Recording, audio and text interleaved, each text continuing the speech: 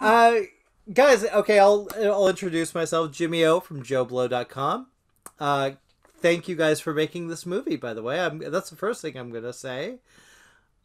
Yeah, Victoria, I want to start with you. I've seen your work as an actress. I've seen you in this field doing a lot of interesting things for a lot of with a lot of interesting, great characters. Why was it this story that you wanted to tell as a filmmaker? Oh man, that's such a beautiful question. Thank you so much. And You're I think welcome. there's been like an incredible amount of versatility. Kind of I've been lucky enough to kind of do a lot of genres as far as technically, and so this was my first co-lead, and also working in comedy too, like this magnitude. Was really really important for me, and I felt like it was a huge challenge. I was really interested to see how I was going to try to with the help of everyone else along the way, obviously, but do my job in creating Lupe as a multidimensional character, and really including that heartfelt kind of aspect to it, as well as hopefully making people laugh. And yeah, as long as I could do that, I mean, that's like, if I can make my mom laugh, I'm like, okay, cool. That was the main goal. So hopefully that happens. Yes, no, it's very funny. Kehu, I love this role. I love your performance here. This is oftentimes teenage movies, like they deal with these characters in a very kind of generic way. Let's talk about this character and how you approached her. It's just lovely. Sure. Thanks for the question. Oh, I just want to correct you. It's pronounced Kuhoo. Kuhu. Okay, I'm so sorry. I'm No, so it's sorry. okay. Kuhu. That's why we're here. That's why we're It's an here. awesome name, by the way. Thank you. I like it. Um, yeah, I kind of use Sunny as kind of for me it was like greatly healing, and I use it as an opportunity to like heal myself. Like in addition to therapy and medication, etc., I used it as an opportunity, as I do usually a lot of my projects, to teach me about a new part of myself. And for me, this was greatly healing to like look back at who I was when I was her age, and try to forgive myself for some of the things in the past, and um, kind of like work through some of like the sexual shame that's been ingrained in us from a young age, and let go of all of that. Yeah, we're in a very interesting time too. If you think about, and I love that you brought that up. We're in a time where, there's a lot of stuff going on with sexuality that people are afraid to deal with it. People are afraid to talk about it, and this film specifically deals with it in a very honest, honest way. Was that what were the conversations like as you let was there rehearsal, were you trying to find how did you find the reality in this story and make these characters real and truthful?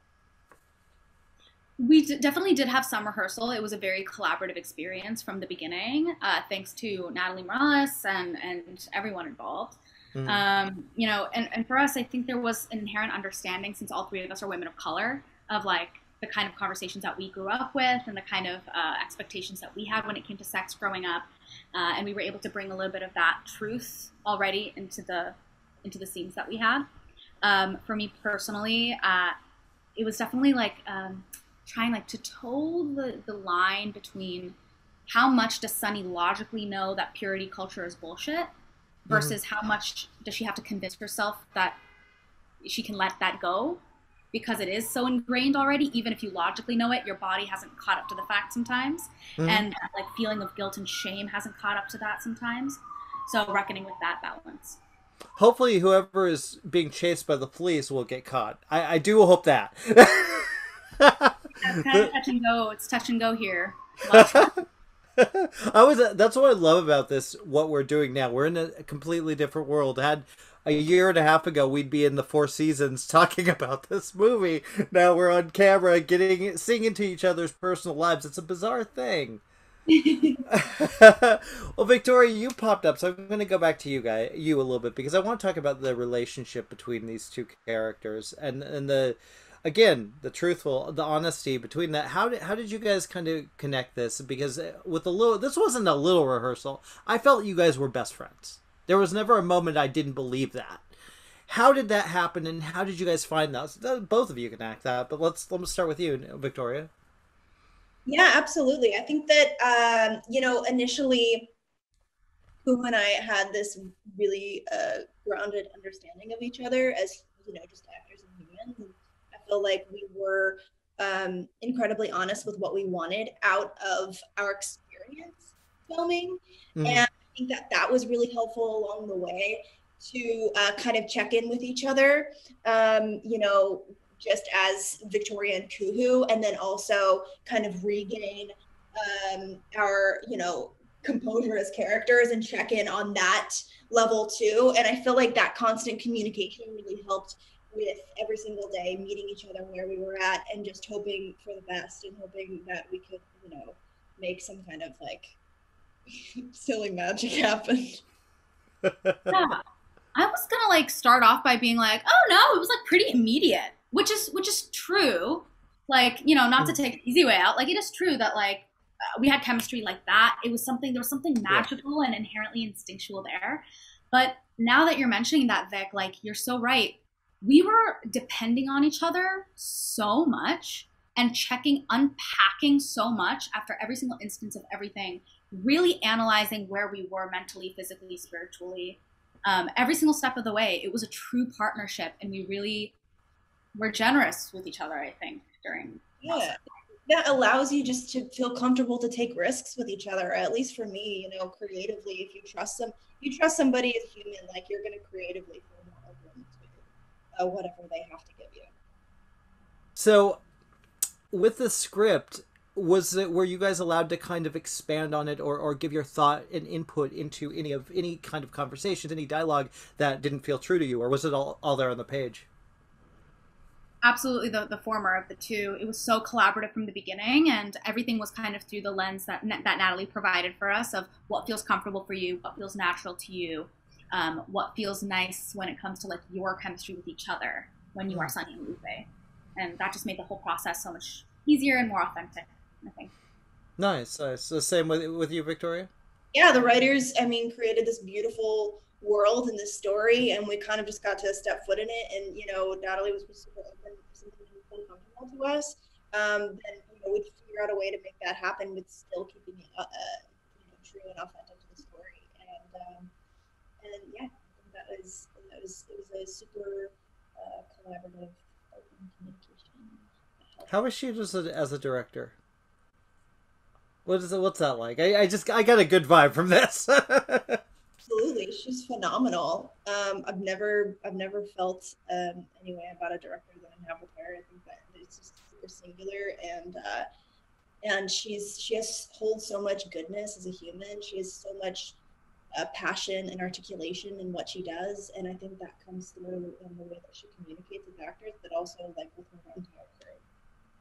Yeah, what about you? I mean, especially was it based on her character? Or was in any way, or her as a person in any way your character, Kuhoo? Did I say it right that time?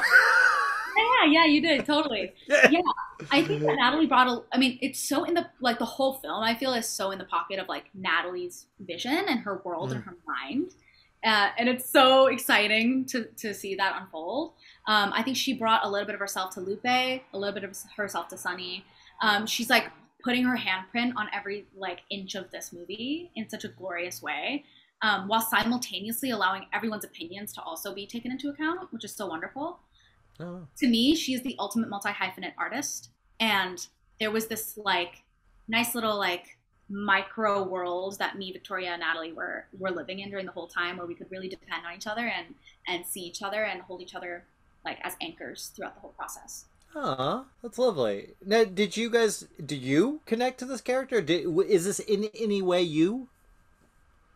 I think it was an old version of myself for sure. Yeah, I think that some parts of her tied into some of the more like visceral anxieties that I've had in the past.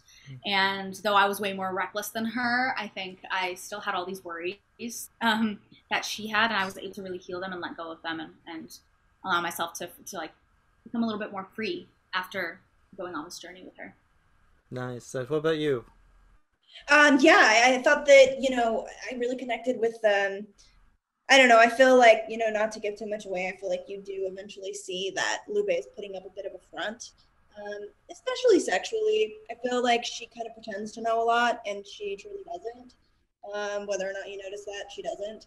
And so, you know, I feel like that's something at that age where you feel like, well, I know everything. And you know, I've got the goods, I've got the know, and you kind of, it's who you're trying to figure out who you're becoming. And I connected with her in that way, and I'm sure everybody can. Yeah, well, here's the thing. I feel like, you know, I grew up watching a lot of high school movies and these stories. I think this movie specifically really connects to teenagers today. I think it must be really hard to be a teenager growing up today with all the technology. You can destroy someone's life on Facebook, you know, and that's such a weird time. Did you guys kind of, I don't know, do you feel that they would survive in this kind of world, these two? Like, it's such a crazy time. Yeah, it is. You know, the access of information is just blown wide open. There's really inordinate amount of information and pop-ups and screens just inundating people's minds right now. But I also think that, you know, having a little sister as well, like, they use these as tools to get closer to each other and create their own little communities. And that's one of the more beautiful things about the internet, is that it really does make their world smaller. They use this huge, ginormous, limitless thing to make their world smaller and more secure and more accessible. And so I feel like, you know, for them, they are just two people in this small high school, in this small community. For them, it was a huge step to go into Rapid City, which is just another small town in the middle of nowhere, you know? So I think that they would have made it a community wherever they settled. What about you, Victoria? Are you guys both social media? Like, do you like that stuff? Are you on it? I think that I have a good relationship with it. I tend to stay off of it mainly. I do Instagram. You know, I try to kind of just. I think, you know, what's really great about this upcoming generation is that there is a conversation about creating a healthy relationship with this new access to technology that we have, and I'm really excited to see, you know, I learned from them, I'm really excited to see kind of how they navigate that, because it's, you know, I'm an adult, but I'm playing a teenager, you know, a lot of the time, and so I have to think about that in, you know, the process of when I'm kind of working on a character, because they're growing up in a time that, you know, is way different than when I grew up in, so I have to take that into account.